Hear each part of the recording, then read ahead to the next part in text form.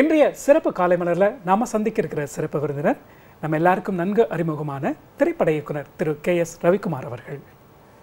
வணக்கம் சார். வணக்கம். உங்களை சந்திக்கல ரொம்ப சந்தோஷமா இருக்கு சார். முதல்ல உங்களுக்கு எங்களுடைய பொங்கல் திருநாள் நல்வாழ்த்துக்கள் சார். உங்களுக்கும் என்னோட வாழ்த்துக்கள். ஜெயா டிவி நேயர்களுக்கும் என்னுடைய பொங்கல் நல்வாழ்த்துக்கள். சார் முதல்ல உங்களுக்கு எங்களுடைய வாழ்த்துக்கள் சார்.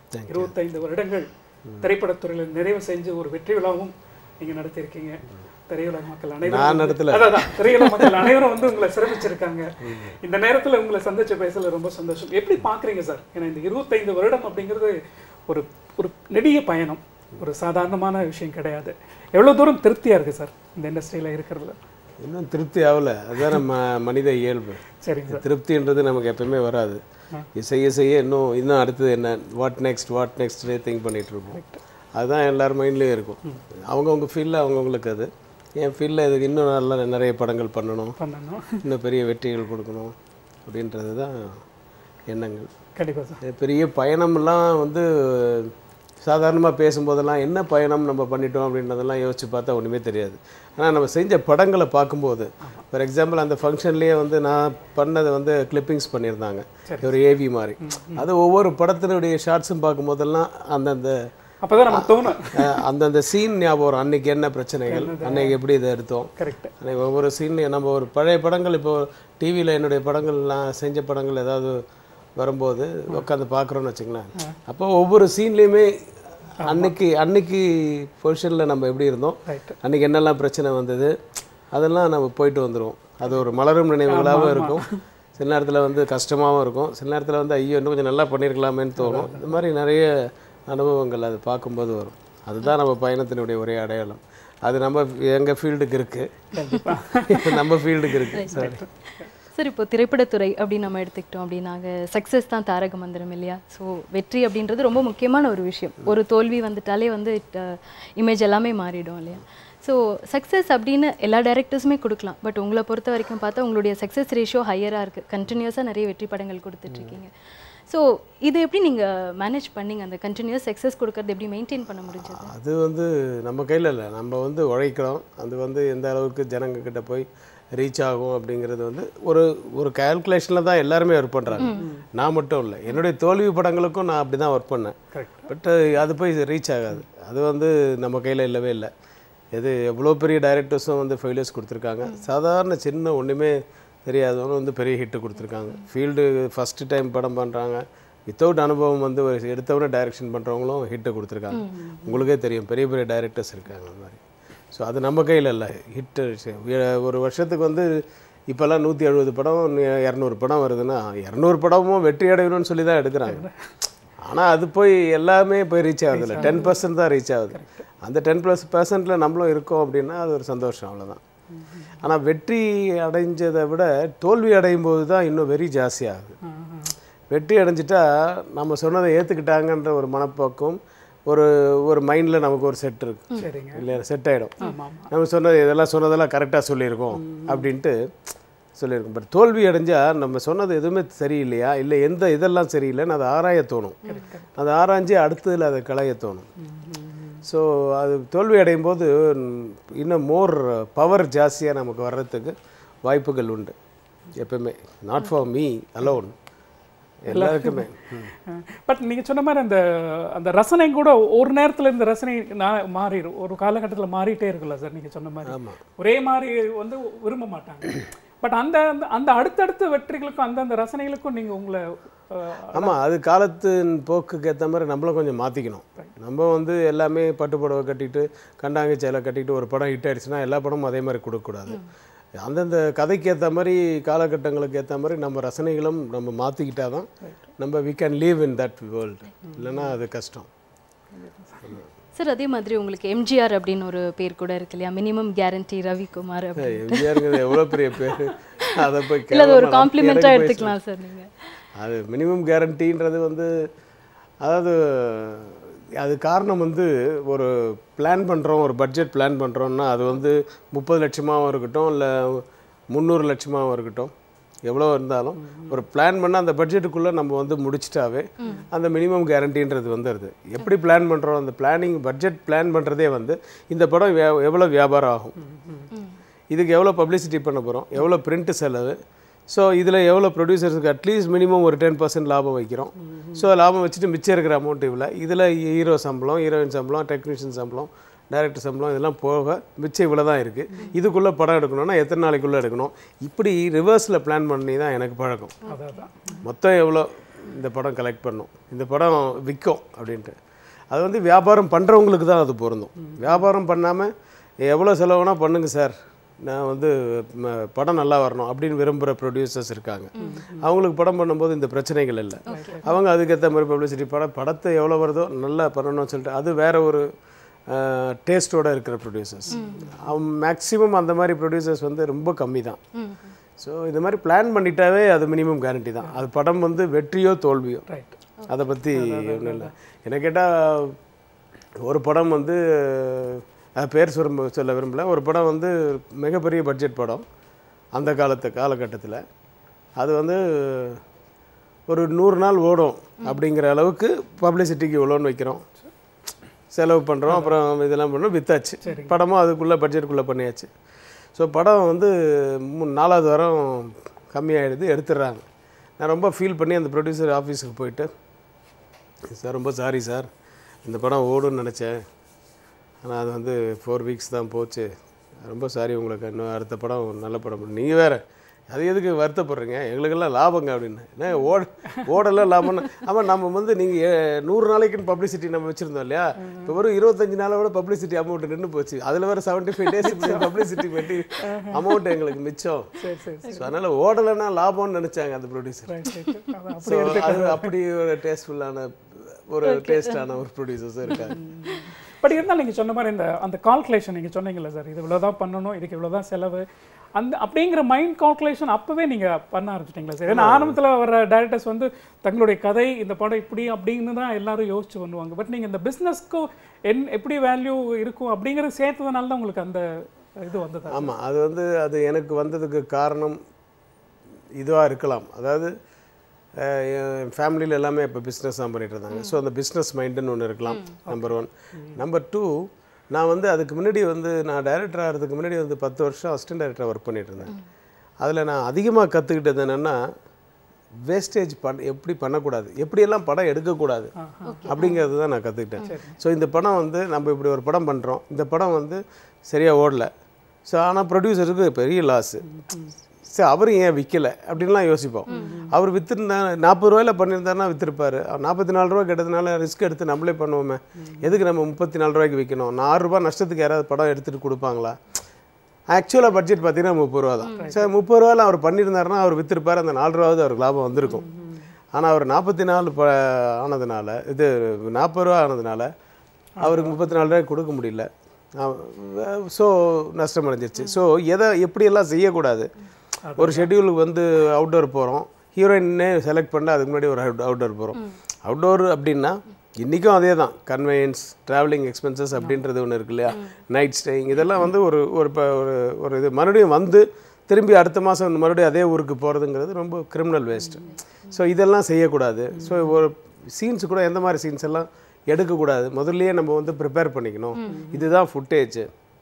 நமக்கு வந்து 13,100 அடின்னு அப்போ சொல்லுவோம். இப்போ நீங்கள் 2.5 ஹவர்ஸ்ன்னு சொல்கிறீங்க, 2 hours 20 minutesன்னு சொல்கிறோம். இப்போல்லாம் அன்றைக்கி வந்து ஃபுட்டேஜ் கணக்கு தான். 13,100ன்றது ஃபிக்ஸ் பண்ணியிருந்தாங்க அன்றைக்கி. அதுக்கு மேலே என்ன எக்ஸைஸ் டியூட்டி, ஓவர்சீஸுக்கு அனுப்பும்போது எக்ஸைஸ் டியூட்டி வரும். ஸோ 13,100க்குள்ளே வேணும்னு சொல்லி அந்த காலத்தில் வந்து ப்ரொடியூசர்ஸ் வந்து எங்களை இன்சிஸ்ட் பண்ணுவாங்க. ஸோ 13,1க்குள்ளேன்னா 13,000 ஃபீட்டுக்கு முதல்லையே நாங்கள் ஸ்கிரிப்ட் பண்ணி நம்ம ஸ்க்ரீன் ப்ளே பண்ணதுக்கப்புறம் ஃபுட்டேஜ் போட்டு பார்ப்போம் ஒவ்வொரு சீனுக்கும். அது வந்து கிட்டத்தட்ட 17,000 வந்துச்சுன்னா அந்த பேப்பர்லேயே மறுபடியும் உட்காந்து குறைச்சி இந்த சீன் வேண்டாம் தூக்கி, இது 2 சீனாக இருக்கிறது ஒரே சீனில் சொல்லலாம், இது மேட்டர் ஆஃப் ஃபேக்டாக இருக்குது, இது வேறு ஏதாவது ஒரு சீனில் சும்மா டைலாக்ல சொல்லிக்கலாம், இப்படின்லாம் குறைச்சி அது அன்றைக்கே வந்து 12,000 அப்படின்னு பண்ணால் தான் அது எடிட்டிங் லெங்க்த்துக்கு அப்புறமா ஸ்பான்டேனியஸாக வர்ற சில இம்ப்ரூவ்மெண்ட்ஸ் எக்ஸ்ட்ரா வர்றதுலலாம் நம்ம கொஞ்சம் அந்த ஃபுட்டேஜ் வச்சுக்கிட்டு 13,000 ஃபீட்டில் அந்த படத்தை கொடுக்க முடியும். ஸோ இந்த மாதிரி கால்குலேஷன்ஸ் தான் வந்து உங்களுக்கு வந்து வேணும் அவசியம். இப்போ அந்த பிளானிங் வந்து நான் வந்து ஏற்கனவே அசிஸ்டன்ட் டைரக்டராக இருக்கும்போது கற்றுக்கிட்டேன். ஸோ அது அப்படி வந்து அனுபவங்கள் தான்.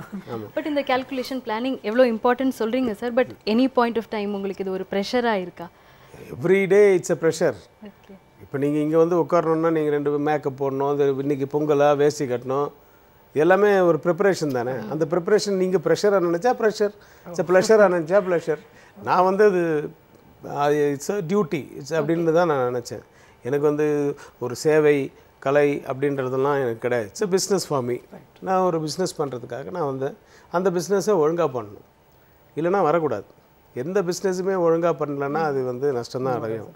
இது எல்லாருக்குமே தெரிஞ்ச விஷயம், காலங்காலமாக எங்கள் ஃபேமிலியிலையும் பார்த்துட்டு வந்தது. ஸோ அதனால் ஐ டிட் மை ஜாப். எனக்கு தெரிஞ்ச அளவுக்கு வந்து கான்சென்ட்ரேட் பண்ணி ஒழுங்காக பண்ணேன்.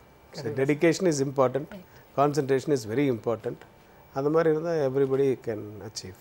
உண்மைதான் சார். சார் அதே மாதிரி நீங்கள் சொன்ன மாதிரியே ஒரு இன்டர்வியூ நீங்களும் கூட சொல்லியிருக்கீங்க, கமர்ஷியல் படங்கள் தான் ரொம்ப முக்கியம்.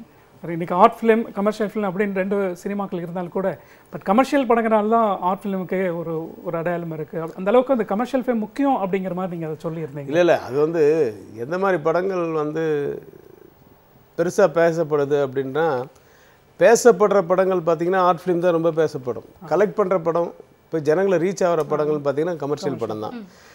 அது ஒரு சும்மா அது ஒரு வாய்ப்பேச்சுக்காக சொன்னது. அதாவது நாங்கள் இருக்கிறதுனால தான் நீங்களே வெளியில் தெரியுறீங்கன்னு சொல்லி. எல்லாருமே பாரதிராஜா, எல்லாமே பாலச்சந்தர், எல்லாருமே ஸ்ரீதரா இருந்துட்டா எப்படி வித்தியாசம் தெரியும்? ஒரு எஸ்பி முத்துராமன் இருந்தால் தான் ஒரு நீங்கள் பாரதிராஜா சார் தெரிவார். இது ஒரு அவர் K.S.Ravikumar இருந்தால் தான் ஒரு தங்கர் பச்சன் யார், ஒரு சேரன் யாருன்னு தெரியும். அதாவது இவங்களுடைய படங்கள் நான் சொல்கிறேன், ஆட்களை இல்லை, இவங்களுடைய படங்கள் அந்த வேறுபாடை வந்து உங்களுக்கு புரிஞ்சிக்க முடியும். எல்லாமே ஆர்ட் ஃபிலிமாக இருந்துகிட்டு இருந்தால் அந்த ரசனைகள் வந்து டிஃப்ரெண்ட்டாக இருந்ததுன்னா, oh this is good, this is bad, this is fair அப்படின்னு ஃபிக்ஸ் பண்ணிக்க முடியும் இல்லையா? அதுக்காக நான் ஒரு வாய்ப்பேச்சுக்கு சொன்னேனே தவிர, எடுக்கிறது எல்லாமே வந்து கலைப்படமாக எடுத்தாலும் போய் ஜனங்களை போய் ரீச் ஆகணும் இல்லையா? சரி, என்டர்டெயின்மெண்ட் மீடியா. ஸோ அவங்க வந்து ஒரு பீச்சுக்கு போகிறதுக்கு பதில் ஒரு சினிமாவுக்கு வராங்க, ஒரு ஜாலியாக இருக்கணும்னு வராங்க, ஒரு வீக்கெண்டை ஸ்பெண்ட் பண்ணணுன்னு வராங்க, ஒரு ஃப்ரீ டைமை ஸ்பெண்ட் பண்ணணுன்னு வராங்க. அவங்களுக்கு எல்லா படத்துலையுமே நீங்கள் அழ வச்சுக்கிட்டு இருந்தீங்கன்னா they will never enter the theatres. எல்லா தேட்டர், எந்த தேட்டர், இந்த தேட்டருக்கு போனால் ஒரு 1 hour அழணும், அந்த தேட்டருக்கு போனால் ஒரு 1/2 hour அழணும், இதில் போனால் முன்னு உட்காந்துருக்கணும், சிரிக்கவே முடியாது அப்படின்னா எந்த தேட்டருக்குமே போக மாட்டாங்க. இந்த படம் போனால் ஜாலியாக கலகல நின்றுட்டு வரலான்னு ஒரு ஃபீல் இருக்கணும். அப்போ தான் அவங்க அந்த வேறுபாடு இருக்கணும் அவங்களுக்கும் ரசனைக்கும். பட் இதுவும் கூட உங்களுக்கு அந்த ட்ரைனிங் அசிஸ்டன்ட் டைரக்டர் இருக்கும்போதே கிடைச்சிருச்சா சார்? இந்த மாதிரி படங்கள் தான் பண்ணணும், அது அசிஸ்டன்ட் டைரக்டராக இருக்கும்போது தான் கிடைக்கணும்னு அவசியம் இல்லை. இப்போ நம்ம பார்க்குற ஒவ்வொருத்தரும் ஒரு அசிஸ்டன்ட் டைரக்டர் தான். நம்ம வந்து படம் பார்க்குற அந்த ஃபீல்டு தான். நம்ம ஒரு ஃபேனாக தான் நம்ம எல்லாமே பார்த்தோம்.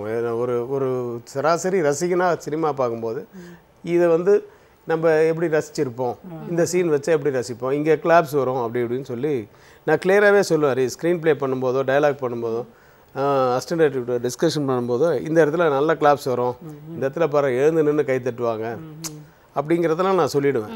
அது மாதிரி தான் நடக்கும், அப்படி தான் நடக்குதுன்னு அவங்க சொல்லுவாங்க. ஏன்னா நான் போய் என் படங்களை பார்க்குறதில்ல தேட்டரில், அது ஒரு சென்டிமெண்ட்.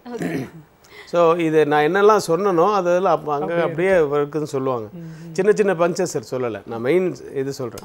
ஃபார் எக்ஸாம்பிள் படைய போல் அந்த ஊஞ்சல் சீன் பாடுற ஒரு 10 நிமிஷம் கிளாப்ஸ் அடிச்சுக்கிட்டே இருப்பான் அப்படின்னு நடந்து வர்ற ஐஸ் வீடு வந்து இங்கே ஆரம்பித்த கிளாப்ஸை ஏறி உட்காந்து அவர் சொல்லிட்டு அடித்து அந்தம்மா பதில் சொல்லி திரும்பி வர வரைக்கும் அடிச்சுக்கிட்டே இருப்பான். ஸோ அது வந்து நம்ம ஒரு சினிமா ரசிகராக இருந்தால் எப்படி ஃபீல் ஆகிருப்போமோ அதை ஃபீல் பண்ணி தான் அந்த சீன் பண்ணுறோம். ஸோ நான் சார் முதல்ல ஒரு ரசிகனாக இருந்தால் தான் அதுக்கப்புறம் அசிஸ்டன்ட் டைரக்டர் ஆக முடியும், அப்போ தான் ஒர்க் பண்ணவே முடியும். சார் அதே மாதிரி நீங்கள் ஆரம்ப காலங்களில் படங்கள் எடுத்தப்போ அப்போது அதிகமாக பிரபலமாகாத நடிகர்கள் கூடலாம் ஒர்க் பண்ணியிருக்கீங்க இல்லையா? பட் இப்போ பார்த்தோம் அப்படின்னா டாப் ஆக்டர்ஸோடு தான் நீங்கள் ஒர்க் பண்ணுறீங்க. ஸோ இன் ஃபியூச்சர் அந்த மாதிரி அதிகமாக பிரபலமாகாத நடிகர்களோட நீங்கள் ஒர்க் பண்ணணும் அப்படின்ற ஆப்பர்ச்சுனிட்டி வந்தால் செய்வீங்க? பிரபலம் இல்லாத நடிகர்களோடு தான் நான் என் வாழ்க்கையை ஆரம்பித்தேன். நான் டைரக்டர் ஆனதுக்கப்புறமா சொல்கிறேன். நான் வந்து ஒரு முதல் 10 படங்கள் பார்த்தீங்கன்னா என்னுடைய படங்கள்லாம் சின்ன படங்கள் தான். நாட்டாமையே வந்து அந்த படம் ஹிட் ஆனதுக்கப்புறம் தான் நான் பெரிய டைரக்டர், சரத்குமார் பெரிய ஹீரோ. அதுக்கு முன்னாடியெல்லாம் வந்து சரத்குமார் சேரன் பாண்டியனுக்கு அப்புறம் ஒரு ஆவரேஜ் ஹீரோ தான். நாட்டாமைக்கு அப்புறம் தான் அவர் பெரிய ஸ்டார் ஆனார். ஸோ அது நம்ம கையில் இல்லை. ஸோ நம்ம ஒரு படம் பண்ணுறோம், அந்த படம் ஹிட் ஆச்சுன்னா நம்ம பெரிய ஆள பிரபலம் ஆகிட போகிறோம். ஸோ அந்த வேறுபாடே இல்லை. பட் பிரபலமானவர்கள் நம்மளை தேடி வரும்போதோ நமக்கு கால் ஷீட் கொடுக்கும்போதோ அதை வேண்டான்னு ஒதுக்கிறதுக்கு நான் மடையும் இல்லை. ஐ மீன் the same business, why should I avoid, அவ்வளோதான். உங்களுடைய திரையுலக அனுபவம் பற்றி நிறைய சொல்கிறீங்க சார். ஒரு சின்ன இடைவேளைக்கு அப்புறம் தொடர்ந்து பேசலாங்க.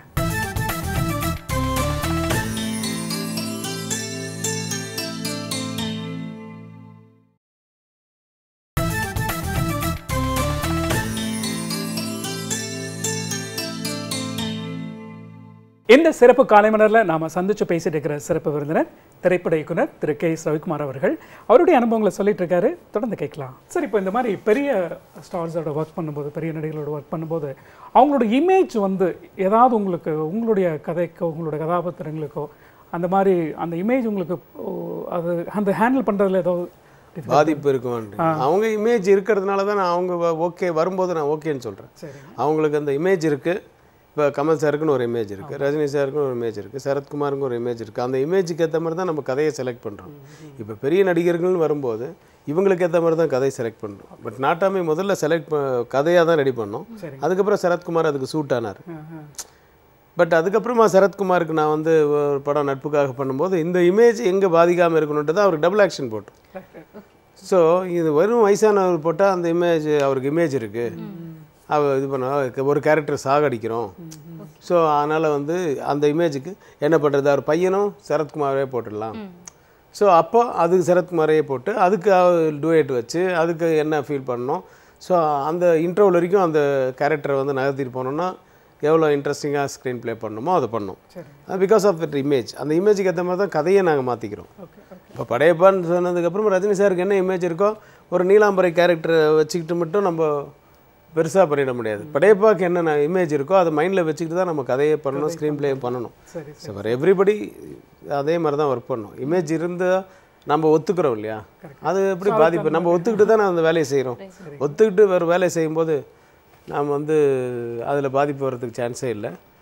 அதுக்கு வந்து டிஸ்டர்பன்ஸ் அண்ட் பிரச்சனைகள் வந்து எப்போவுமே வரும், டெய்லியே வரும். அதை சால்வ் பண்ணுறது அது ஒரு டாக்டிக்ஸ். அவங்க இமேஜ் இருக்கிறதுனால அவங்க வந்து அவங்கள நான் முதல்ல படிச்சிடணும். படிச்சுட்டு அதுக்கப்புறம் பிரச்சனையே வராது. ஏன்னா இப்போது நான் வந்து நியூ ஃபேஸாக ஒரு நியூ ஃபேஸ் டைரக்டர் அப்படின்னு அவங்க செலக்ட் பண்ணியிருந்தாங்கன்னா வேறு ஒரு பிரச்சனை வரும். நானும் வந்து நாட்டாமை வரைக்கும் ஒரு 10 படம் கொடுத்து அதில் ஒரு 5-6 படம் ஹிட் ஆனதுனால தான் அவங்க கூப்பிட்டாங்க. போனதுக்கப்புறமா நான் ஹிட்ஸ் கொடுத்ததுனால ஸோ அவங்களுக்கு என்னை பற்றி தெரியும், எனக்கும் அவங்கள பற்றி தெரியணும். ஆனால் இது 2 பேருக்குமே ஈகோ காம்ப்ளெக்ஸ் இருக்கக்கூடாது. ஈகோ காம்ப்ளெக்ஸ் இல்லைன்னா பிரச்சனை ஏன் வரப்போகுது இல்லையா? சார், ரஜினி கமல் 2 பேர் கூடயும் நீங்கள் நடிச்சிருக்கீங்க இல்லையா, அவங்களோட ஒர்க் பண்ண அனுபவம் எப்படி இருந்தது? நிறைய இருக்குது அனுபவம். மேபி அவங்க 2 பேருக்குள்ள இருக்க ஸ்டைல்ஸ் டிஃப்ரெண்ட் என்ன அதுதான் வந்து தான் இவர் கிளாஸு அவர் மாஸு, அது எல்லாருக்கும் தெரிஞ்ச மேட்டர் தான். ஆடியன்ஸுக்கு என்ன தெரியுமோ அதுதான். 2 பேருமே ரொம்ப பழகிறதுக்கும் ஒர்க் பண்ணுறதுக்கும் ரொம்ப இனிமையானவர்கள், நல்ல நண்பர்கள் எனக்கு. ஸோ எதுக்கும் 2 பேருக்கிட்டையுமே ப்ளஸ்ஸஸ் இருக்குது, மைனஸும் இருக்குது. மைனஸ் இல்லைன்னா மனுஷனே இல்லை. என்கிட்ட எவ்வளோ மைனஸ் இருக்குது அதை எனக்கு தெரியணும். எனக்கு தெரிஞ்சு அதை நான் கரெக்ட் பண்ணிக்கிறேனோ, மைனஸ் எல்லாம் எப்போ ப்ளஸ் பண்ணுறனோ அப்போ தான் நான் பெரிய ஆளாக முடியும். ஸோ இன்றைக்கி சூப்பர் ஸ்டார் ஆகிருக்காரு, அவர் வந்து உலக நாயகன் ஆகிருக்காரு அப்படின்னா அவங்கெல்லாம் வந்து அவங்களுடைய மைனஸ் பாயிண்ட்ஸை ப்ளஸ் பாயிண்ட்டை ஆக்கிட்டாங்க அவங்களே. அதனால தான் அவங்க பெரிய ஆளாக இருக்காங்க. ஸோ அதுக்கப்புறமா அவங்கக்கிட்ட அதே மீறி சில மைனஸ் இல்லைன்னா அவங்க தெய்வமாக இருக்கணும் இல்லையா? ஸோ மைனஸ் பாயிண்ட்ஸ் இருந்தால் தான் ஹியூமன் பீயிங், மைனஸ் பாயிண்ட்ஸ் இருந்தால் தான் அவன் வந்து நேச்சுரல் சராசரி மனிதன். ஸோ மைனஸ் பாயிண்ட்ஸ் இல்லாதெல்லாம் இல்லை. அந்த மைனஸ் பாயிண்ட்டை நம்ம எப்படி ரிசீவ் பண்ணுறோம், எப்படி அதுக்கு டேக்கிள் பண்ணுறோம் அப்படிங்கிறது தான் ஒவ்வொருத்தருக்கிட்டையுமே. இந்த அனுபவமும் அந்த அனுபவம் எல்லாமே அப்படி தான். அது தினசரி வர. இன்றைக்கி நான் உங்களோட பேசிட்டிங்கன்னா இங்கே வந்து நான் வெளியில் போனது வரைக்கும் என்ன இருக்குதுன்னு எனக்கு தான் தெரியும். இப்போ ஆடியன்ஸ் என்ன பார்க்குறாங்க, நம்ம 3 பேரை உட்காந்து பேசுறது மட்டும்தான் பார்க்குறாங்க. சரி, நான் வரும்போது தடுக்கி விழுந்தது யாருக்கும் தெரியாது, உங்களுக்கு தெரியாது இல்லையா? சரி, நான் தடுக்கி விழுந்தேன்னா இல்லையா, அதை யார் பார்த்தாங்க, அதை யார் ஹெல்ப் பண்ணாங்க, இல்லை யார் தட்டி விட்டாங்க, இதெல்லாம் வந்து அன்னன்னைக்கு இருக்கிற பிரச்சனைகள். அது போய் எல்லாருக்கும் ஜனங்களுக்கு ரீச் ஆக போகிறது இல்லை, அது அவசியமும் இல்லை. கண்டிப்பாக சார். அதே மாதிரி நீங்கள் இப்போ கமல் சாரோட நிறைய ஒர்க் பண்ணியிருக்கீங்க. இப்போ நம்ம முன்னாடி பேசுன மாதிரி அவர் 2 எக்ஸ்ட்ரீம் பண்ணியிருக்காரு, ஆர்ட் ஃபிலிம் பண்ணுறாரு, கமர்ஷியலும் பண்ணுறாரு. பட் நீங்களும் அந்த அவரோட ஒர்க் பண்ணும்போது அந்த தாட்ஸ் ஏதாவது அவர் அந்த ஒர்க் பண்ணுறதுல உங்களுக்கு நீங்கள் சொன்ன மாதிரி ஈகோ இல்லைன்னா அதை அழகாக கம்ஃபர்ட்டாக ஒர்க் பண்ணலான்னு நினைக்கிறீங்க. பட் அந்த பிரச்சனை உங்களுக்கு வந்ததே இல்லை? ஏன்னா கமல் சாருடைய டேஸ்ட் என்னன்னு எனக்கு தெரியும். அவர் எந்த மாதிரி படங்கள் அதுக்கு முன்னாடி பண்ணியிருக்காருன்றது as a fan, as a ஒரு ஆடியன்ஸாக நான் பார்த்துருக்கேன். ஸோ அவர்கிட்ட போகும்போது நான் வந்து இது ரொம்ப எதிர்பார்க்க முடியாது, கமர்ஷியலைஸ்டு ஃபிலிம் ரொம்ப எதிர்பார்க்க முடியாது. பட் அவர் என்ன செலக்ட் பண்ணியிருக்காருன்னா, நான் வந்து ஒரு பாலச்சந்தர் சார் மாதிரி படம் எடுப்பேன்னா அவர் என்ன செலக்ட் பண்ணல. அவர் நாங்களாம் சேர்ந்துருக்கோன்னா அவருக்கும் விருப்பம் எனக்கும் விருப்பம், அதனால தான் சேர்ந்துருக்கோம். ஆனால் அவர் வந்து நான் பாலச்சந்தர் சார் மாதிரி படம் எடுப்பேன் நான் வந்து சேர்ந்துருக்காரு, என்ன இது என்ன ஒத்துக்கிட்டு இருக்காரு இல்லையே. ஸோ ரவிக்குமார் ஒரு கமர்ஷியல் டைரக்டர்னு தெரிஞ்சு தான் ஒத்துட்ருக்காரு. ஸோ நான் கமர்ஷியலைஸ் பண்ணணும், ஆனால் அது அவர் டேஸ்ட்டுக்கு ஏற்ற மாதிரி தான் பண்ணணும். அது அந்த மாதிரி அனுபவங்கள்லாம் நிறைய வந்திருக்கு. இப்போ படையப்பாவில் வந்து அந்த ஒரு அழுகுற சீன் இருக்குது. அதுக்கு முன்னாடி வந்து நான் கமல் சார் படம் ஒர்க் பண்ணிவிட்டு அதுக்கப்புறம் அவர் போயிருக்கேன். அந்த சீன் பண்ணிகிட்டு இருக்கும்போது மைசூரில் அது வந்து சார் இது வந்து இந்த சீனு என்ன ஐயே எனக்கு போய் இந்த சீனா இல்லை சார், ஒரே ஒரு ஷாட்டு தான், சிங்கிள் ஷாட் ஒரு 250 வரைக்கும் வச்சிடறேன், நீங்கள் வந்து உங்கள் தங்கச்சிக்கு சோறு ஊட்டிக்கிட்டு அவன் கிடக்கிறமா அம்மா மாப்பிள்ளை விடுமா நான் 1000 மாப்பிள்ளை பார்ப்பேன் அப்படி இப்படின்னு சொல்லிக்கிட்டு, ஆனால் உன் மனசுக்கு பிடிச்ச மாப்பிள்ளையை என்னால் பார்க்க முடியல அப்படின்றது நீங்கள் ஃபீல் பண்ணோன்றது தான் சீனு. நீ வந்து அந்த யூனிட்லேருந்து வந்ததுனால இப்போ நீ அந்த மாதிரி இது கமல் சார் பண்ண வேண்டிய சீன் பாருறாரு. இல்லை சார், கமல் சார் வந்து ரெகுலராக பண்ணுற சீன்ஸு, அதை நீங்கள் உங்கள் கண்ணு கலங்குச்சுனாவே ஆடியன்ஸுக்கு வந்து ரொம்ப டச்சிங்காக இருக்கும். ஏன்னா நீங்கள் வந்து நல்ல வீரமான ஒரு மாஸ் ஹீரோ, அந்த மாதிரி சும்மா லைட் கலங்குனாவே போதும். ஆனால் அவர் வந்து கஷ்டப்பட்டு நடிக்கணும் நிறைய ஏன்னா அவர் நிறைய பார்த்துட்டாங்க அந்த மாதிரி. So there is a difference between that நீங்கள் பண்ணாலும் அவர் பண்ணலாம் அப்படின்னு. ஸோ இந்த மாதிரி அனுபவங்கள்லாம் நிறைய வரும். ஆனால் இப்போ நம்ம கமல் சாருக்குன்னு ஒரு படம் பண்ணும்போது அவருடைய டேஸ்ட்டுக்கு தான் நம்ம கதையை ஒத்துக்க போகிறோம், அவருக்கு அந்த டேஸ்ட்டுக்கு ஏற்ற மாதிரி தான் ஸ்க்ரீன் ப்ளே எல்லாம் பண்ண போகிறோம். ஸோ முதல் 3 படம் நான் அவரோட வந்து ஃபுல்லாக காமெடி ஃபிலிமாக பண்ணேன். தசாவதாரம் ஒரு டிஃப்ரெண்ட் சார், அது வந்து அது ஒரு பெரிய கதை. அது தசாவதாரத்தை பற்றி பேசுகிறதுக்கு வந்து ஒரு கிட்டத்தட்ட ஒரு 50 நாள் காலை ஒவ்வொரு நாளுமே ஒரு எக்ஸ்பீரியன்ஸ், ஒவ்வொரு சீனுமே ஒரு இது இது மாதிரிலாம் உட்காந்து பேசி ஷூட் பண்ணுறதெல்லாம் கிடையாது. அது வந்து தட்ஸ் அ டிஃப்ரெண்ட் எக்ஸ்பீரியன்ஸ். ஒரு சீனில் ஒரு 10-15 பேர் நீங்கள் பார்த்துருக்கீங்க படத்தில் அப்படின்னா, அந்த சீனில் 10-15 பேரை ஒன்றாவும் நான் எடுத்ததே இல்லை எந்த ஒரு சீன்லேயுமே. ஏன்னா அதில் ஒரு 3 கமல் சாரோ இல்லை 4 கமலோ இருப்பாங்க அப்படின்னா அது ஒரு கமலாக தானே பண்ண முடியும். அதுவும் ஒவ்வொரு கமல் சாரும் வந்து ஒவ்வொரு தடவையும் ஒரு நாளைக்கு ஒரு மேக்கப் போட்டால் அது 4 மணி நேரம், அதை அழிக்கிறதுக்கு 1 மணி நேரம், 5 மணி நேரம் அதிலே போயிடும். அப்புறம் ஷூட்டிங் எவ்வளோ நேரம் பண்ணுறோம். ஸோ அது பக்கத்தில் உட்காந்துருக்கிறது இன்னொரு கேரக்டர், இன்னொரு மேக்கப், அது எப்படி ஒரு நாள்லேயே பண்ணியிருக்க முடியாது.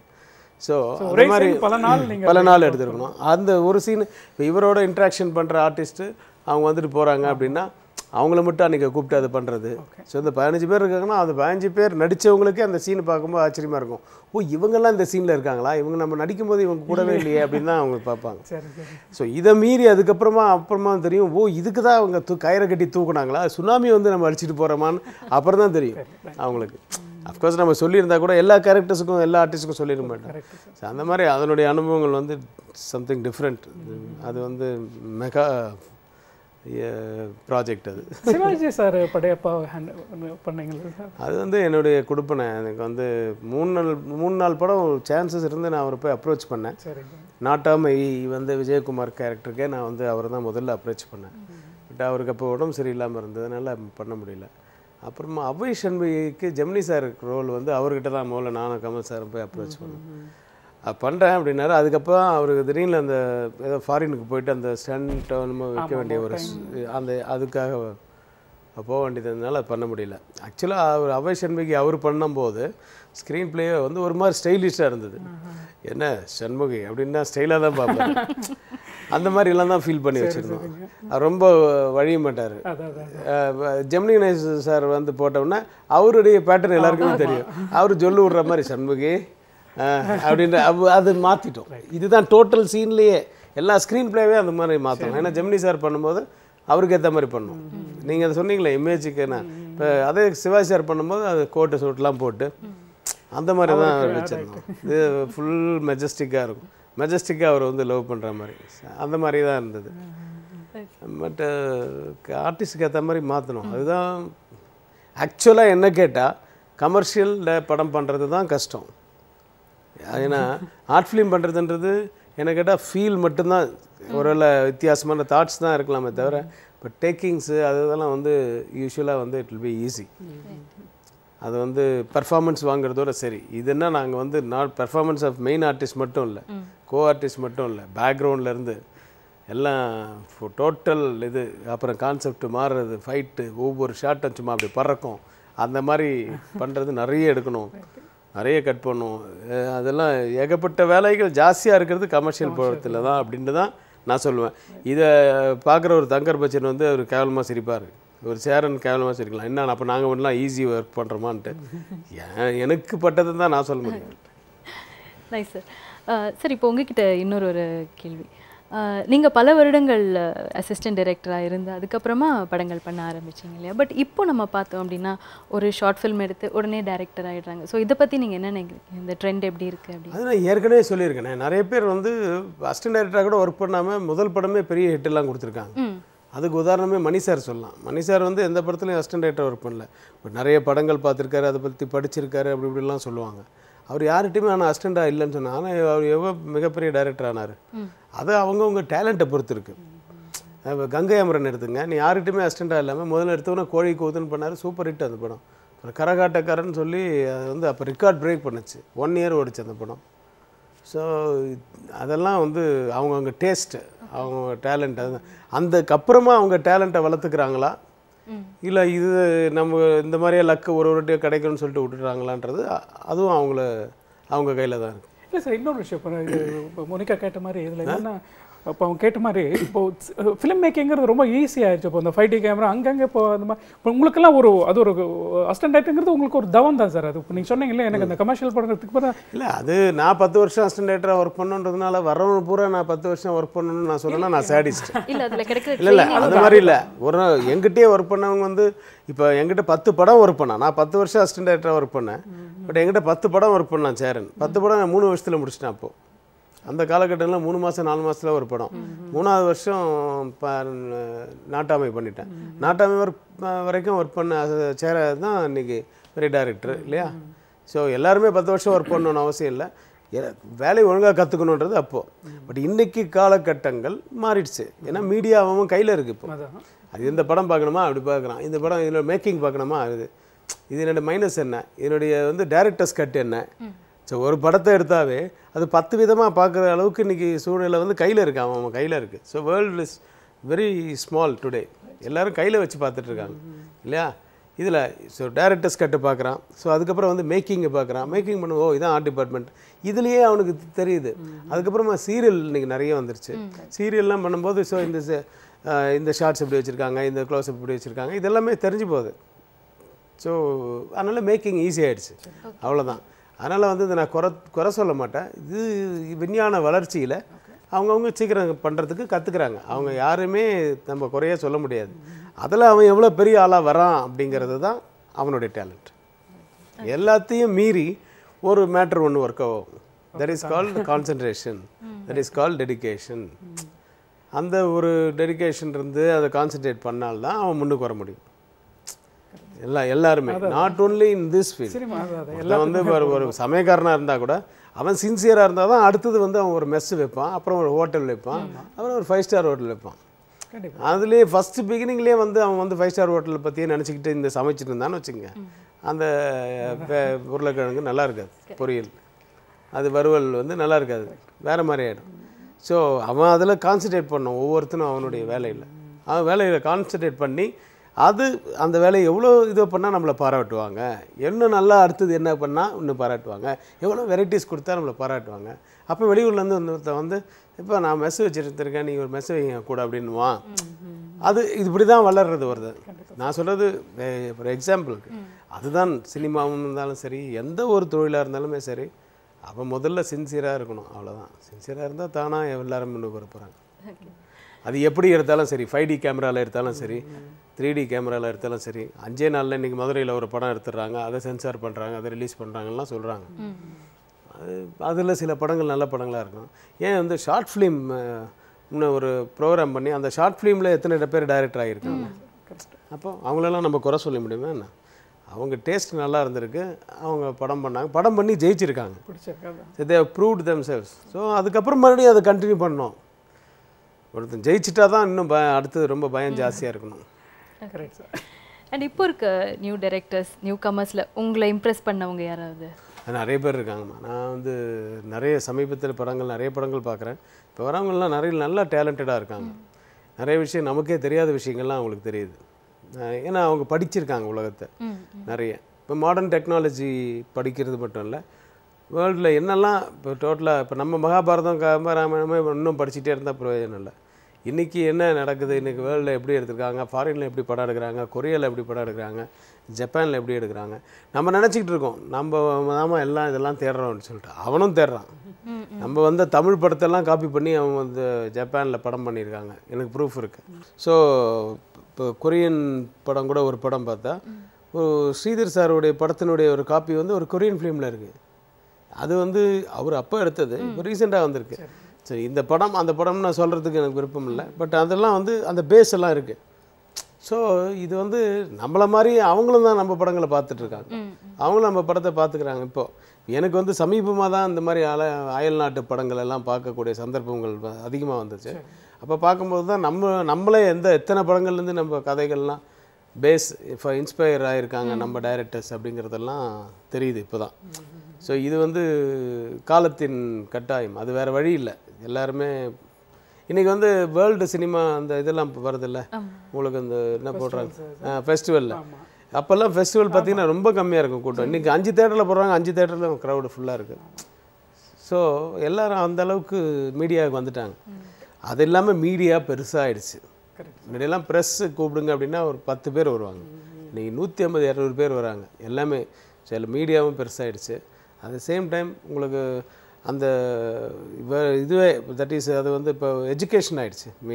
சினிமான்றது ஃபிலிம்ன்றது விஸ்காம் அப்படி இதுன்னு சொல்லிட்டு நிறைய படிக்கிற இதுலேயே அதிகமாக வந்துடுச்சு. ஸோ மரியாதை கூடிடுச்சு சினிமாவுக்கு. ரொம்ப சுவாரஸ்யமாக பேசிகிட்டு இருக்கோம் சார். ஒரு சின்ன பிரேக்குக்கு அப்புறமா கண்டினியூ பண்ணலாம்.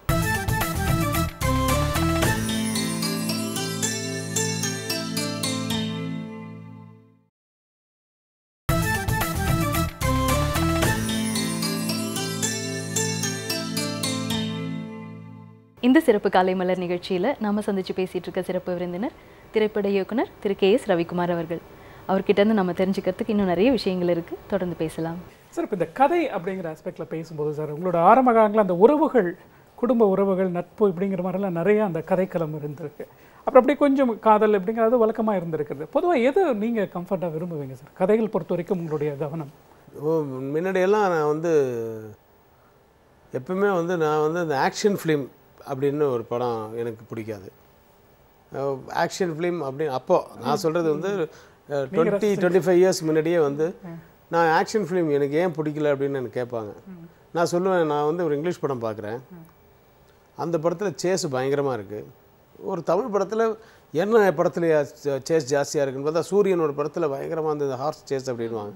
கம்பேர் பண்ணி பார்க்கும்போது அப்போ கூட அது கம்பேரிசனே இல்லை, அது கிட்ட நிற்க முடியாது. ஏன்னா அவனுக்கு 1000 கோடி பட்ஜெட்டு, அவன் வேர்ல்டு பூரா அவனுக்கு வியாபாரம். நம்ம ஒரு தமிழ்நாடுன்னு ஒரு தமிழ்ன்ற ஒரு லாங்குவேஜ் வச்சுக்கிட்டு நம்ம அவ்வளோ ஸ்பெண்ட் பண்ண முடியாது. நம்மளால் இவ்வளோ பண்ணுறதே பெரிய விஷயம். ஸோ நம்ம வெறும் தமிழ்நாட்டோட வரைக்கும் பார்த்தா ஓகே. நாளைக்கு சினிமா பெருசாக வளரும்போது அவன் கம்பேர் பண்ணுவான். அது இல்லாமல் ஆக்ஷன் அங்கே ஒரு பொறுத்தான் இங்கே ஒன்று பண்ணுறான்னா கம்பேர் பண்ணிகிட்டு இருப்பான். அதில் இதே ஷூட்டிங் இது அங்கே எப்படி இருக்குது, இதே இந்த ஹார்ஸ் ரைடிங் இங்கே எப்படி இருக்குது அப்படின்னு கம்பேர் பண்ணுவான். சென்டிமெண்ட்னா அது கம்பேரிசனே கிடையாது. பாசமலர்னால் அது பாசமலர் மட்டும்தான் இல்லையா? அதே மாதிரி இப்போ நான் எடுத்த படம் சேரன் பாண்டியன் தங்கச்சி சென்டிமெண்ட்னா அது தங்கச்சி சென்டிமெண்ட் அந்த படத்தோடு முடிஞ்சு. அதை வந்து they will not compare with another film. அப்போது கம்பேரிசன் எப்போ வரலையோ அப்போ தான் ஜெயிக்க முடியும் அப்படின்றது என்னுடைய எண்ணம். அதனால் வந்து நான் ஆக்ஷன் ஃபிலிம்ஸை வேண்டான்னு சொல்லுவேன். அப்புறம் வந்து லவ் ஸ்டோரி வந்து எனக்கு அமையலை. நான் பண்ண படங்கள்லாம் வந்து வெறும் குடும்ப பாங்கான படங்கள் தான். ஸோ அதனால் ஃபேமிலிக்கு தான் போவேன். அந்த ஃபேமிலி சென்டிமெண்ட்ஸுக்கு போவேன். ஃபேமிலிலாம் நாட் ஓன்லி அம்மா அப்பா தங்கச்சி அக்கானோட ஃப்ரெண்ட்ஸ் சென்டிமெண்ட் நான் நிறைய போவேன். ஃப்ரெண்ட்ஸினுடைய படங்கள்லாம் நிறைய எடுத்திருக்கேன். அப்புறம் 3வது கேட்டகரி வந்து இந்த காமெடி. அந்த காலத்துலேருந்தே நிறைய படங்கள் வந்து காமெடி, ஒவ்வொரு படங்கள்லையுமே காமெடி இருக்கும். பட் ஆக்ஷனே இல்லைன்னு சொல்ல மாட்டேன். ஆக்ஷன் ஃபிலிமுக்கு தான் போக மாட்டேன். But there will be actions in my films. என்னோடய படங்களில் ஆக்ஷன் சீக்வன்ஸ் வந்ததுன்னா அதெல்லாம் இருக்கும். பட் வரும் இட்ஸ் அன் ஆக்ஷன் ஃபிலிம் அப்படின்னு சொல்கிறாங்கல்ல, மோர் ஆஃப் ஆக்ஷன்ஸ் இருக்கிற மாதிரி அந்த மாதிரி கேட்டகரிக்கு நான் போக மாட்டேன். அதே மாதிரி காமெடி எல்லா படங்களும் இருக்கும். பட் காமெடிக்குன்னு சில படங்கள் ஒதுக்கி வச்சிருவோம். இது காமெடி படம் அப்படின்னு. அவேஷன் மிக பிஸ்தா அந்த மாதிரி படங்கள்லாம் சில படங்கள் இருக்குது. தெனாலி அதெல்லாம் வந்து காமெடி ஃபிலிம்ஸ் அந்த மாதிரி போகும். ஸோ இவ்வளோ தான் போய்ட்டுருது. ஆனால் இப்போ பயமாக இருக்குது. ஏன்னா நான் சொல்கிற கேட்டகரி எல்லாம் இப்போ உங்கள் சீரியலில் வந்துருச்சு நிறைய, அதுதான் எடுத்துகிட்டு இருக்காங்க. அது இன்னும் நல்லாவே எடுக்கிறாங்க. நாங்கள் அன்றைக்கி சினிமாவுக்குன்னு அங்கே போய் எத்தனை லொக்கேஷன் போய் எப்படியெல்லாம் எடுத்தோமோ அதை வந்து ஈவன் சீரியலில் they are doing like that. இன்றைக்கி ஷோஸ் எல்லாமே உங்களுக்கு வந்து பிரம்மாண்டமாகிடுச்சு. சீரியலில் தே ஆர் ஸ்பெண்டிங் மோர். அதனால் உங்களுக்கு வந்து இப்போ நான் கேட்டகரி மாற்றிக்கணும். நான் இப்போ ஆக்ஷன் ஃபிலிமுக்கு போகிறதா இல்லை லவ் ஃபிலிம் போகிறதான்றதில் இல்லை, என் கேட்டகரி மாற்றிக்கணும். பட் வேறு ஏதாவது ஸ்டைல் போகணும் நான், இல்லைன்னா வந்து நம்மளை அமுச்சிடுவாங்க வெளியில். சார் இப்போ இந்த டெக்னாலஜி நீங்கள் சொன்ன மாதிரி ரொம்ப நாள் சினிமாவில் பார்த்துருக்கீங்க. டெக்னாலஜி வர்றதுக்கு முன்னாடி இருந்த இப்போது எவ்வளவோ நிறைய வளர்ந்துருக்கு. இதுக்கு எப்படி சார் நீங்கள் அடாப்ட் ஆகிக்கிறீங்க? டெக்னாலஜி வளர்ந்த விதம் இன் ஜென்ரலாகவே சினிமாவுக்கு அது அடாப்ட் ஆகி தானே ஆகணும். நம்ம இருக்கிற இடத்துல வந்து புதுசாக ஒரு மிஷின் வச்சுட்டா அதை நான் பார்க்க மாட்டேன் அப்படின்னு மூஞ்சியை திருப்பிட்டு நான் பழசு மிஷினில் தான் ஒர்க் பண்ணுவேன்னா நம்ம பைத்தியம் இருக்கணும். அது தானே அடாப்ட் ஆகிட்டு தான் ஆகணும். நான் வந்து அசிஸ்டன்ட் டைரக்டராக ஒர்க் பண்ணும்போது மூவியாலில் தான் எடிட்டிங் பண்ணிட்டு இருந்தேன். அதுக்கப்புறம் புது வசந்தம் அசிஸ்டன்ட் டைரக்டராக ஒர்க் பண்ணும்போது ஸ்டீன் பேக்னு வந்துச்சு. ஸோ ஸ்டீன் பேக் எப்படி ஒர்க் பண்ணுறாங்கன்னு அது தானாகவே இன்ட்ரெஸ்ட் வந்துடும். ஸோ அதுக்கப்புறம் தெனாலியில் தான் ஆவிட் வந்துச்சு ஃபஸ்ட்டு. அது கூட ஒரே ஒரு சாங் தான் பண்ணோம். பிரசாத் ஸ்டுடியோவில் போய் ஒரே ஒரு சாங் மட்டும், அந்த காதெல்லாம் அது இல்லை சாரி அவ்வைஷன் பைக் நினைக்கிறேன், அந்த ஒரே ஒரு சாங் மட்டும் ஆவிடில் பண்ணோம். அதுக்கப்புறம் தெனாலியில் தான் வந்து மானிட்டர்னு ஒன்று வந்தது. அது கூட ஒரு சீனுக்கு தான் வந்தது. அந்த மற்ற எல்லாம் முன்னாடியெல்லாம் நாங்கள் வந்து இப்போல்லாம் நம்ம ஷார்ட் எடுத்துகிட்டு இருக்கும்போது மானிட்டரில் பார்த்துட்டு இருக்கோம். இது கரெக்ட் ஒன் மோர் ஏப்பா ஒழுங்காக ஆட்டாமல் இடையா, ஏன் இப்படி மூவ் பண்ணும்போது இப்படி ஆட்டுற அப்படிலாம் சொல்லுவோம். அதெல்லாம் அப்போ தெரியாது. கேமராமேனை நம்பிட வேண்டியதான், ஆட்டினியாடா அப்படின்னு கேட்போம், அவ்வளோதான். ஆனால் அவங்களே கேட்டுருவாங்க கான்ஷியஸ். அப்புறம் ஏன்னா நான் வந்து எடிட்டிங் உள்ள பார்த்தேன்னா திட்டுவேன்னு தெரியும் அவங்களுக்கு. சார் ஒன் மோர் சார் கொஞ்சம் அப்படின்ட்டு போய் ஒன்று ட்ராலிக்காரனை தட்டுவோம், ஒழுங்காக தட்டுறோம் அப்படின்னா புரிஞ்சிடும் நமக்கு ஆட்டிட்டான் அப்படின்னு புரிஞ்சிடும். ஸோ அது மாதிரி அப்போ தெரிஞ்சது. இப்போ வந்து இதெல்லாம் வசதிகள், இந்த வசதிகள் இருக்கும்போது நான் யூஸ் பண்ண மாட்டேன். நீ ஆட்டிக்க, ஆட்டாமல் எடுத்தாலும் எடுத்துக்க, இந்த செட்டு போச்சுன்னா அதுக்கப்புறம் மறுபடியும் நான் எங்கே போகிறது, அதெல்லாம் அப்போ வந்து ஒரு நம்பிக்கையில் எல்லாமே பண்ணிட்டு இருந்தோம். இப்போ இன்றைக்கி டெக்னாலஜி வளர்ந்துருச்சு. இன்றைக்கி மானிட்டர் ஒரு கேமராவுக்கு ஒரு மானிட்டர் கொண்டாந்து முன்னாடி வைக்கிறாங்க. ஸோ அதில் பார்த்து இந்த கேமராவில் இந்த மிஸ்டேக், இந்த கேமராவில் இந்த மிஸ்டேக், இது ஒன் மோர், இந்த ஒரு ஷாட் மட்டும் மறுபடியும் எடுப்போம், டேப் ஆங்கிள் மட்டும் மறுபடியும் போ அப்படின்னு ஃபிக்ஸ் பண்ணுறோம். ஏன்னா சரியா இல்லை. இந்த டெக்னாலஜி வளர்ந்ததுக்கப்புறம் முடியாது, அதை நான் யூஸ் பண்ண மாட்டேன்னா நான் முட்டாள் இல்லையா? அது டெக்னாலஜி வளர வளர நமக்கு தான் பெனிஃபிட் ஜாஸ்தி. காலங்கள் ஏன் ஜாஸ்தி ஆகுது இப்போல்லாம் சினிமா எடுக்கிறதுக்கு அப்படின்னாவே டெக்னாலஜியோடைய வளர்ச்சி தான். டெக்னாலஜி வளர்ந்ததுனால இது ஒரு சைடில் பார்த்தீங்கன்னா நம்பர் ஆஃப் டேஸ் ஜாஸ்தியாகுது. முன்னாடியெல்லாம் எனக்கு தெரிஞ்சு நான் அசிஸ்டன்ட் டைரக்டர் காலத்தில் ஒரு தடவை ஒரே ஒரு நாளில் அந்த ப்ரொடியூசர் கொஞ்சம் ரொம்ப சின்ன ப்ரொடியூசருங்கிறதுனால MS விஸ்வநாதன் 3 சாங் ரெக்கார்ட் பண்ணி கொடுத்தாரு. காலம்பரம் 6:30 மணிக்கு நாங்கள் வீட்டில் இருந்து போகும்போது வெளியூர் லிரிக் பேப்பர் இருக்குது, மின்னல் கண்ணதாசன் எழுந்து வாலி எழுதின லிரிக் பேப்பர் எடுத்துகிட்டு போகிறோம். நான் இப்போ காலேஜ் படிச்சுட்டு இருக்கேன். அங்கே போகிறோம், டேப் ரெக்கார்டர் எடுத்துன்னு போகிறோம், அவ்வளோதான். ப்ரொடியூசர் பணம் எடுத்துன்னு போனார். நைட்டு 11:30 மணிக்கு 12 மணிக்கு 3 சாங்கு டேப் ரெக்கார்டில் கேட்டு போகிறோம். அதாவது with voice mixing.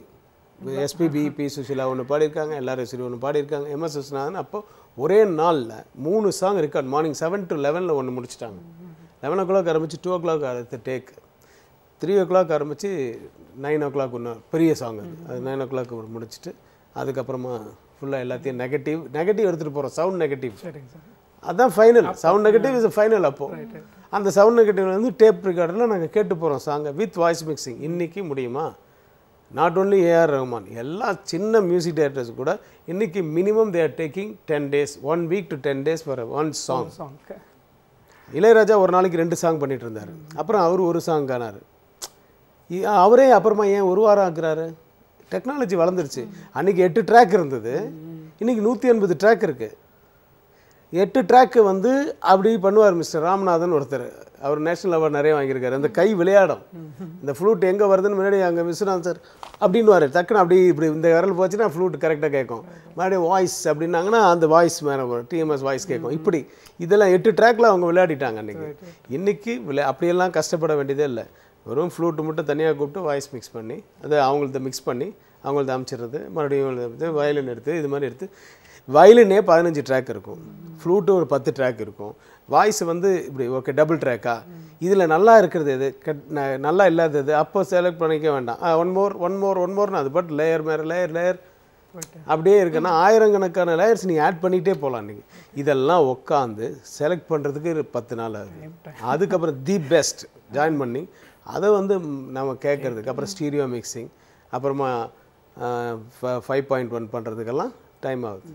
But குவாலிட்டியே rice ஆகுது இல்லையா, அதுக்கு வி நீட் திஸ் டைம். இது வந்து நான் சொல்கிறது ஒன்லி ஃபார் சவுண்ட் டிபார்ட்மெண்ட். அதே தான் சினிமாவுக்கும். அன்றைக்கி நாங்கள் ஒரு படம் நாட்டாமை முத்து எல்லாமே டபுள் ஆக்ஷன்ஸ் எல்லாம் எடுக்கும்போது எடுத்தால் உள்ளே வாஷ் பண்ணால் லேபில் வாஷ் பண்ணால் we can see double action, அவ்வளோதான். மிச்சல் கேமராவில் அப்பயே வச்சு மாஸ்க் போட்டு எடுத்துருவோம். தசாவதாரத்தில் 13 லேயர் 14 லேயர்லாம் வச்சு நாங்கள் படம் பண்ணோம். அந்த 13 லேயர், ஒரு கமல் சார் ஒரு லேயர், இந்த கமல் சார் லேயர், எப்படி வெறும் கமல் சார் மட்டுமே 5-6 லேயர் இருக்கும். அதுக்கப்புறம் பேக்ரவுண்டு தனியாக இருக்கும்.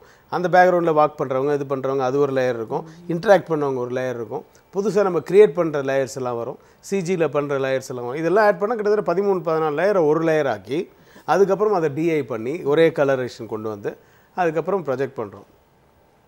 அது வந்து டெக்னாலஜி இம்ப்ரூவ்மெண்ட். அது வேண்டான்னு நான் பண்ணது தான் நாட்டாமை. அது அப்போ வர தெரியாது, அப்போ கிடையாது, இங்கே கிடையாது. ஃபாரினில் இப்போ வந்துட்டு இருந்த புதுசு.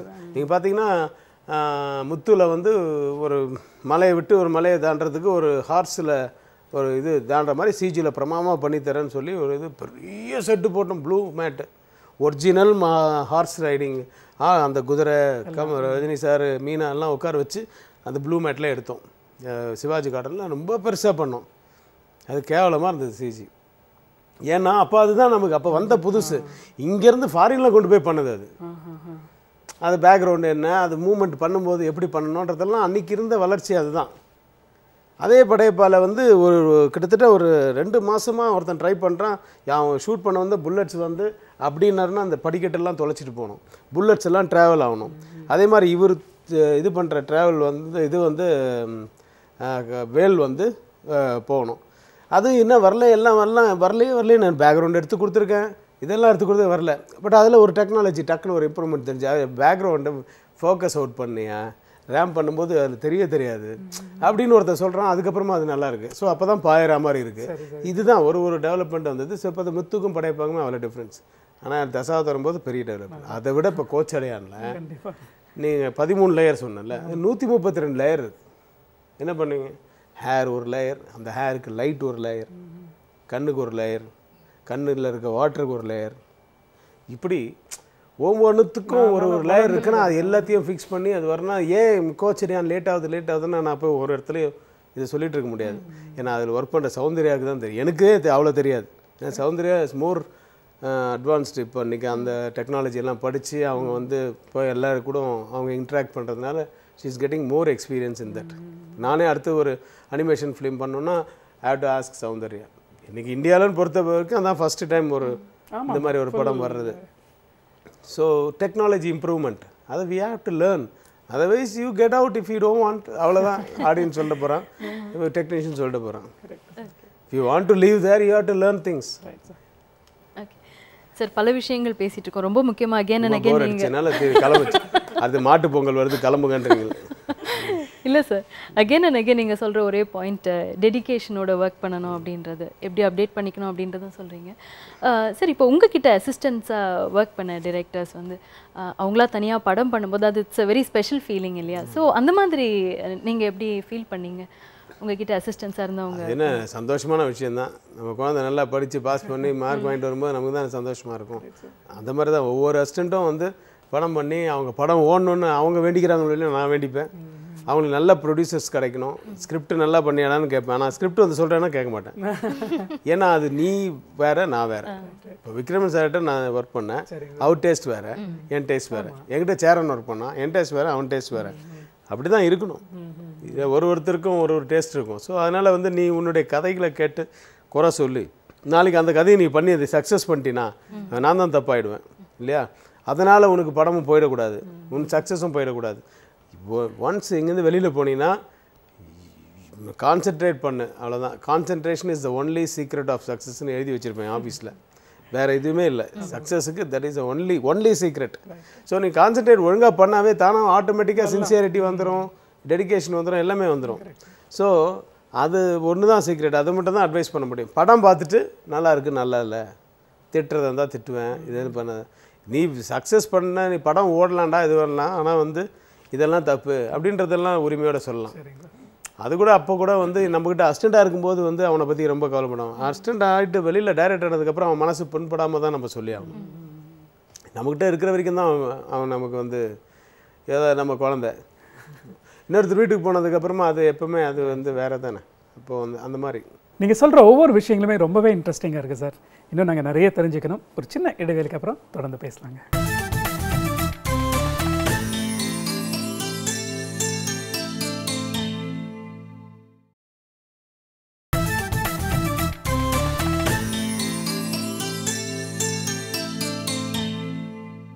இந்த சிறப்பு காலை மலரில் நாம் சந்தித்து பேசிட்டு இருக்கிற சிறப்பு விருந்தினர் திரைப்பட இயக்குனர் திரு K.S.Ravikumar அவர்கள். தொடர்ந்து கேட்கலாம் சார். அதேமாதிரி ஒரு டைரக்டருக்கு ஒரு சமூக அக்கறை எவ்வளோ தூரம் முக்கியம், இல்லாத பொறுப்பு எவ்வளோ தூரம் இருக்கணும்னு நினைக்கிறீங்க சார் ஒரு டைரக்டர்? அது எவ்வளோ தூரம் இருக்கணுன்றதெல்லாம் நம்ம வந்து படிக்கிறது இல்லை, அதெல்லாம் பண்ணுறதில்லை. பட் உணர்வு வந்து அடுத்தவங்களை கெடுக்கக்கூடாதுன்னு ஒன்று இருக்கும். அது வந்து இயற்கையாகவே மனுஷனுக்குன்னே இருக்கணும் இல்லையா? ஸோ சுய நினைவு உள்ள மனிதன் எல்லாருக்குமே சமூக அக்கறை கண்டிப்பாக இருக்க வேண்டும். அது சினிமாக்காரங்களுக்கும் கண்டிப்பாக இருக்கும். ஆனால் நீ சிகரெட் பிடிக்கிறானால தான் அவன் பிடிக்கிறேன்னா, நான் சிகரெட் ஏன் பிடிக்கிறேன் அப்படின்றது பார்க்கணும். சினிமாவில் வில்லன் சிகரெட் பிடிக்கிறான், வில்லன் தண்ணி அடிக்கிறான் அப்படின்னா அப்புறம் அவனுக்கு எப்பொழுது தான் கெட்டவன் காமிக்க முடியும்? அவன் வந்து ரேப்பிங் சீன் மட்டும் காமிக்க முடியுமா? ரேப்பிங் சீன் ஒத்துக்கிறாங்க. ஆனால் ரேப்பிங் சீனுக்கு சென்சார் இருக்குது. சரி, நான் ரேப் பண்ணுறான்னு சொன்னால் அவன் கெட்டவன்னா விதவிதமான கெட்டவங்க இருக்காங்க. பணத்துக்கு ஆசைப்படுறவங்களாம் வந்து கெட்டவன். இவன் திருத்தப்படுறானா, இவன் திருந்துறானா, இவன் ஹீரோவால் திருத்தப்படுறானா, இதெல்லாம் கதையில் வரும்போது அதுக்காக தான் வந்து சிகரெட் பிடிக்கிறதோ, அதுக்காக தான் அவன் கெட்ட தண்ணி அடிக்கிறதோ அந்த மாதிரி சீன்ஸ் வருது. அதை வந்து நீங்கள் வந்து சமூக அக்கறை இல்லாமல் அவர் வந்து சிகரெட் பிடிக்க கற்றுக் கொடுக்குறாரு அப்படின்னு பைத்தியகாரத்தனமாக சொல்கிறேன்னா அவன் தான் சமூக அக்கறை இல்லைன்னு அர்த்தம். அது விதண்டாவாதம் பேசுகிறவங்க, வேண்டுன்ட்டு பேசுகிறவங்க தான் அந்த மாதிரி பேசுவாங்க. ரியலாக பேசுகிறோன்னா எதுக்கு பண்ணியிருக்கான்னு பார்க்கணும். சமூக அக்கறை இருக்க வேண்டும். பட் அதனால் கெட்டதையே சொல்லக்கூடாதுன்னு நீ சொன்னால் மூடி வைக்கிற மாதிரி தான். அப்போ தான் திருட்டுத்தனம் ஜாஸ்தியாக நடக்கும். நீ ஓப்பன் பண்ணி விடு, நீ ஓப்பன் பண்ணி விட்டுட்டு இது தப்பு, இது நல்லது, இது கெட்டதுன்னு சொல்லி பாருங்கள். அப்போ உங்களுக்கு திருட்டு எல்லாமே குறையும். Keep it open, this is wrong, that is right அப்படின்னு சொல்லுங்கள். அதை நீங்கள் அப்படி டீச் பண்ணுங்கன்ற அந்த மாதிரி தான் இப்போ சினிமாவில் சொல்லணுன்ற நான். இது ஓப்பன், இதுதான் ராங்கு, இது ரைட்டு. ஆனால் இது வந்து ராங்குன்னு தான் நான் காமிக்கணும். நீ ராங்கே காமிக்கக்கூடாதுன்னு சொல்கிறது வந்து விதண்டாவாதம். சார், இப்போது பொங்கல் திருநாளில் பேசிகிட்டு இருக்கோம் சார். பொதுவாக இந்த ஃபெஸ்டிவல், பொங்கல் ஃபெஸ்டிவலில் எப்படி உங்களுடைய நாட்கள் இருந்திருக்கு? எங்கள் அப்பாவே சிட்டியில் தான் பிறந்தார், சென்னையில் தான் பிறந்தார். அந்த காலத்துலேருந்து சிட்டி வாழ்க்கை தான் எனக்கு. சிட்டியில் பொங்கல்லாம் வந்து எந்த அளவுக்கு நம்ம வீட்டில் வந்து மாடியில் அந்த கோலம்லாம் போட்டு அந்த சூரியனுக்கு 2 பக்கம் கரும்பு வச்சு அந்த மஞ்சள் கொத்தெல்லாம் வச்சு பொங்கல் வச்சு படைச்சி சாமி கும்பிட்டு சாப்பிட்ருவோம். இதுதான் அது. இதே கிராமத்தில் நடக்கிறதெல்லாம் வந்து நம்ம பார்க்கும்போது அது ஒரு நான் ஷூட்டிங் பண்ணியிருக்கேன். கிராமத்தில் நடக்கிற மாதிரிலாம் பெரிய குடும்பம்லாம் காமிச்சிருப்பேன். நிறைய அந்த ஊரே மாட்டு வண்டி கட்டிக்கிட்டு இது பண்ணுறோம் அது பண்ணுறாங்க. அது ஒரு தனி செலிப்ரேஷன். அப்புறம் இந்த ஜல்லிக்கட்டு அது வந்து நிறைய இருக்குது பொங்கல் ஃபங்க்ஷன் இதுன்னா. அதுக்கெல்லாம் காரணம் வந்து எங்கள் அம்மா சைடு வந்து கிராமம், திருத்தணி பக்கத்தில் வங்கனூர்னு ஒரு ஊர். அந்த கிராமத்தில் வந்து இப்படியெல்லாம் பண்ணுவாங்கன்னு சொல்லுவாங்க எங்கள் அம்மா. அவ்வளோதான் தவிர அந்த பொங்கல் சீசனுங்கெல்லாம் நம்ம சிட்டியில் தான் இருந்து பழக்கம். எந்த பொங்கலுக்கும் இல்லை, ஏன்னா ஹாலிடேஸில் சம்மர் ஹாலிடேஸ் மட்டும்தான் கூப்பிட்டு போவாங்க. அப்போது அந்த இயர்லி ஒன்ஸ் அந்த ஒரு 2 months அங்கே போய் கிராமத்து, அதனால தான் கிராமத்து இதெல்லாம் கொஞ்சம் தெரியும். பட் அந்த சின்ன வயசுலேருந்து அந்த சம்மர் ஹாலிடேஸ் மட்டும்தான் அங்கே போவோம். மற்றபடி இந்த மாதிரி பொங்கல் சீசன் அந்த மாதிரி சீசனுக்கு இதெல்லாம் போனதில்லை. நம்ம இப்போ சிட்டி லைஃப் பழகிடுச்சு. ஓகே சார், நம்ம முதல்ல பேசிகிட்டு இருக்கும்போது நீங்கள் சொன்னீங்க இல்லையா, உங்களுடைய திரைப்படங்களை நீங்கள் தியேட்டரில் போய் பார்க்குறதில்ல, அது ஒரு சென்டிமெண்ட் அப்படின்னு. அது என்ன சென்டிமெண்ட்? அது ஒன்றும் பெரிய ரகசியம்லாம் கிடையாது. நான் வந்து ஒரு அசிஸ்டன்ட் டைரக்டராக இருக்கும்போது ஒரு படம் ரிலீஸ் ஆகுது. நான் ஒர்க் பண்ண படம். அதை போய் தேட்டரில் பார்க்குறேன். அது தேட்டரில் இருக்கும். அவனுக்கு வந்து எப்படியுமே தேட்டரில் படம் பார்க்குறவங்களுக்கு அந்த 3 மணி நேரத்துக்கு அந்த சீட்டு அவனுக்கு சொந்தம், அந்த இடம் அவனுக்கு சொந்தம். They can do what ever they want அப்படிங்கிற ஃபீல் தான். அப்போ 10 ரூபா தான். சரி, 10 ரூபா கொடுத்தா அவன் ராஜா. இன்றைக்கி அந்த சீட்டுக்கு அவன் ராஜா, அந்த தேட்டருக்கு அவன் ராஜா. அவன் பேசுவான். அவன் சிங்கமாக திட்டுறான் டைரக்டர். எனக்கு கோவம் வந்து அவனை போய் அடிக்க போய் அதெல்லாம் இதுவாகிடுச்சு. சரி, நம்ம டைரக்டரை திட்டுறாங்களே அப்படின்ட்டு. ஸோ அதெல்லாம் காதில் வாங்கும்போது நம்ம படங்களை அந்த மாதிரி எதாவது சொல்லிட்டு அதுக்கப்புறமா இது மாதிரி ஒரு பிரச்சனை வந்துடக்கூடாது. இப்போ அவன் வந்து அந்த டைரக்டர் அம்மா ஃபேமிலியெல்லாம் எடுக்கிறான். அவன் ஸோ நம்ம போகும்போது நம்ம ஃபேமிலி எப்படி இருந்தோன்னா சத்தியமாக அதை விட ஜாஸ்தி தானே கோவம் வரும். ஸோ அப்படி ஒரு சூழ்நிலை வரக்கூடாது நம்பர் 1. ஏன்னா அவன் பண்ணுறது ரைட்டாக தப்பான்னு அவங்களுக்கு தெரியாமல் தான் பண்ணுறாங்க. ஃப்ராங்க் அதான் ஓப்பன் அவங்க அந்த இடத்துல இன்டர்வலுக்கு அப்புறம் சொல்லலாம் படத்தை ஆரம்பிங்க பண்ணுவான். ஸோ அவன் அது வந்து சில நேரத்தில் வந்து ரொம்ப ரசிக்கும்படியாகவும் இருக்கும், சில நேரத்தில் வந்து கோபமும் வரும். அது சம்மந்தப்பட்டவங்க இருக்கும்போது கண்டிப்பாக அது கோபமாக தான் இருக்கும், அடுத்தவனுக்கு அது ரசனையாக இருக்கும். இப்போ இன்னொருத்தர் இப்போது நீங்கள் அவரை கிண்டல் பண்ணும்போது அவருக்கு மட்டும்தான் அது கோபம் வரும், சுற்றி இருக்கவங்க எல்லோரும் சிரிப்பாங்க. ஏன்னா பாதிக்கப்படுறவங்களுக்கு தான் கோபம் வரும். சார் நம்ம அது சம்மந்தப்பட்டவங்களாக இருக்கும்போது தான் எனக்கு அன்றைக்கி கோபம் வந்துச்சு. அந்த இன்சிடெண்ட் வந்து என் லைஃப்பில் எனக்கு வரக்கூடாது அப்படின்னு ஃபீல் பண்ணிவிட்டு நான் படம் பார்க்காம ஒரு 2-3 படம், அது முதல் படம் பார்க்கல, அது ஃபீல்டில் பார்க்கல, ரெண்டாவது ஒன்று பார்க்கல, அந்த படம் ஹிட் ஆகிட்டோம்னா அது சென்டிமெண்ட் ஆகிடுச்சு. நம்ம போய் தேட்டருக்கு போகலன்னா படம் ஓடுதுப்பா அப்படின்னு. அவ்வளோதான், வேறு ஒன்றும் சென்டிமெண்ட் இல்லை. இது என்னுடைய லைஃப்பில் வரக்கூடாது அப்படின்னு அப்படியே ஒதுக்க அப்புறம் ரஜினி படமாக இருந்தாலும் கமல் சார் படமாக இருந்தாலும் எதுவாக இருந்தாலும் தேட்டரில் போய் நம்ம பார்க்குறதே இல்லை என்னுடைய படங்களை. அதுவும் ஃபஸ்ட்டு பர்டிகுலராக வந்து இந்த ஃபஸ்ட் ரன்ன்றது பார்த்ததே இல்லை. செகண்ட் ரன் தேர்ட் ரன்லாம் சில நேரத்தில் அப்போல்லாம் செகண்ட் ரன் தேர்ட் ரன் வந்துட்டு இருந்தது. சேரன் பாண்டின்னு என்னை கேட்டால் ரிலீஸ் ஆகி ஒரு 3 வருஷமும் நான் 2 வருஷத்துக்கு 3 வருஷத்துக்கு அப்புறம் வந்து டிரைவிங்கில் போடுறான். நான் காரில் போய் உட்காந்து என் ஃப்ரெண்ட்ஸோட உட்காந்து பார்த்துட்டு வரேன். அப்போல்லாம் செகண்ட் ரன்ன்ற உண்டு. இப்போ தான் ஃபஸ்ட் ரன்டே 1 வீக் தானே. அதுக்கப்புறம் தான் எல்லாருமே they're having their own DVDs, their own computer to download. அதனால் அவங்களுடைய படமாயிடுது. ஸோ இப்போ வந்து அதுக்கெல்லாம் சான்ஸே இல்லை second run third run. So first run நான் தேட்டரில் பார்க்குறதில்ல. கண்டிப்பாக சார். சார் உண்மையிலேயே எங்களுக்கு ரொம்ப சந்தோஷமாக இருக்குது சார், இந்த பொங்கல் சிறப்பு நாளில் உங்களை சந்தித்து பேசுனதில். பல விஷயங்கள் நாங்கள் இது வரைக்கும் திரையில் தெரிஞ்ச ரவிக்குமார் அப்படிங்கிற இமேஜ் எங்களுக்கும் இருந்தது தெரிஞ்ச விஷயங்கள், அதை தாண்டி நிறைய விஷயங்கள் இன்றைக்கி நாங்கள் தெரிஞ்சுக்கிட்டோம். அந்த உங்களுடைய படங்களுக்கு பின்னாடி எவ்வளோ தூரம் அந்த உழைப்பும் அந்த கடினமும் இருக்குது அப்படிங்கிறது உங்களோட பேசும்போது எங்களுக்கு தெரியுது சார். உண்மையிலே உங்களுக்கு ரொம்ப சந்தோஷமாக இருக்குது. மீண்டும் உங்களுக்கு எங்களுடைய பொங்கல் நல்வாழ்த்துக்கள் சார். நன்றி நன்றி. அனைத்து ஜெயா டிவி நேயர்களுக்கும் என்னுடைய பொங்கல் வாழ்த்தை மறுபடியும் சொல்லிக்கிறேன். Enjoy not only Pongal, all your days. வணக்கம். ரொம்ப நன்றி. Thank you sir.